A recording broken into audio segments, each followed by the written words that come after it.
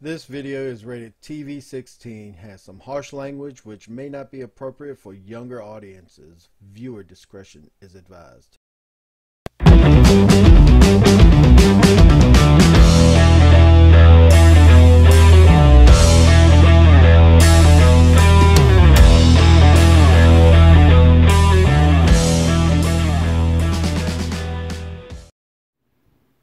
Alright guys, Heavy Metal Explosion coming at you with another My 2 Cents.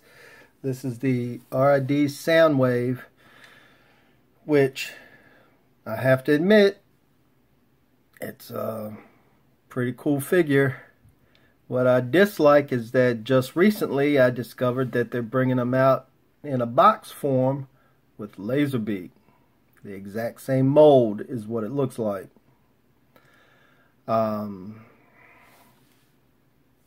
Looking at here, you can see some of the paint apps.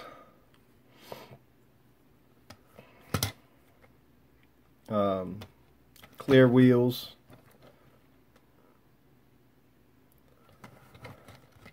So, underneath. And if you don't get it right, this bad boy won't roll. Yesterday I was trying to film and I couldn't get the cod piece to get out the way. Finally I figured everything out. I think it still look like I'm a little gappy, but hey, at least he rolls. You see his only accessory is this right here. It does pivot and it does move up and down on a hinge. What I dislike about it is that you don't get his gun. You didn't get an accessory, say like laser beak or ravage or something like that. I mean, just to expand the universe. So I like the figure, but yet I don't like the figure. So let's see if I can transform this bad boy. I've been practicing, but start with the arms.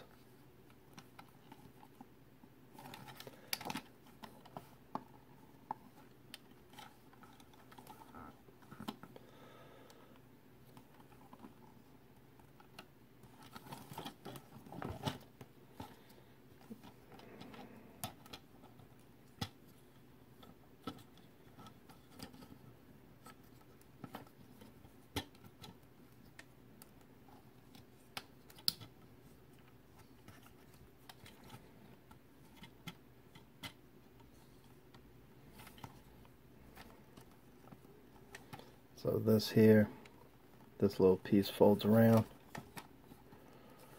This piece, arm comes down. And let me readjust the camera.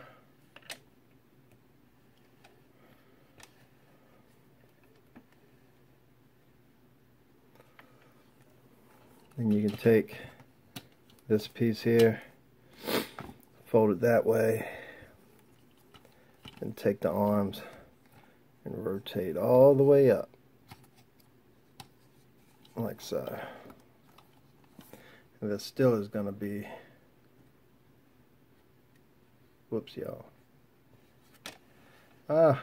came down.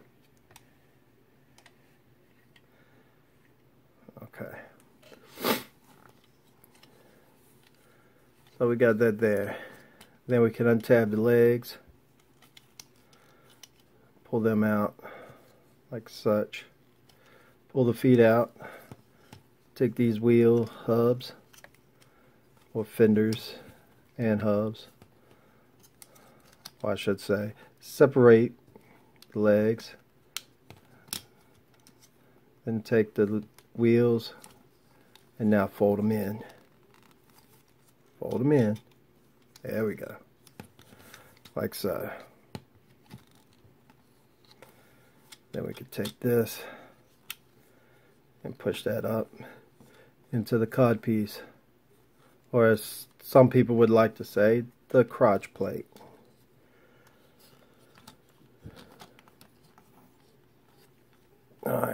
spin this down and it should raise up. As it raises up, it'll fold out and you can raise the head up. Push that back like so. Bring the arms down or angle them up, whichever way feels comfortable for you.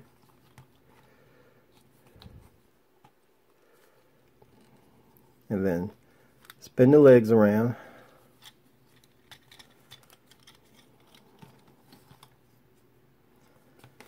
And put his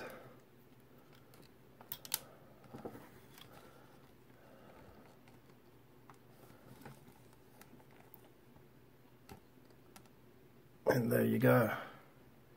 Now we have a nice sound wave. And as we come down a little bit, we can see this guy. The light piping is awesome. Look at that.